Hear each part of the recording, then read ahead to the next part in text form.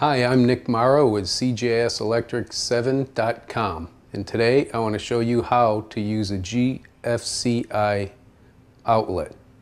First thing you'll need is a GFCI outlet tester and a little common sense.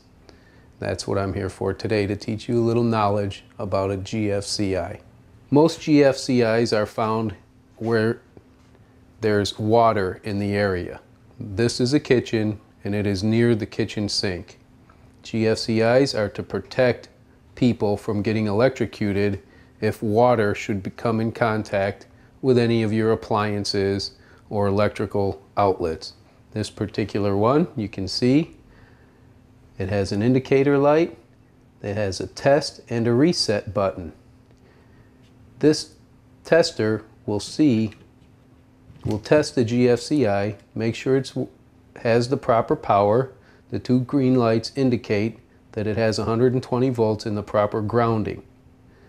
Now, what happens is we push the GFCI button and it trips this GFI, and everything downstream of it should now be dead, is not working.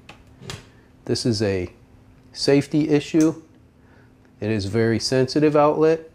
It trips at 0.5 milliamps, which will not allow anyone to get electrocuted. The reset button, once we've tested it, will allow it to come right back on. If it continues to trip out, contact your local electrician, because you either have a bad GFCI outlet or there's something downstream that's making it trip out. I'm Nick Marra with CJS Electric 7.com, and that's how you use a GFCI outlet. Thank you.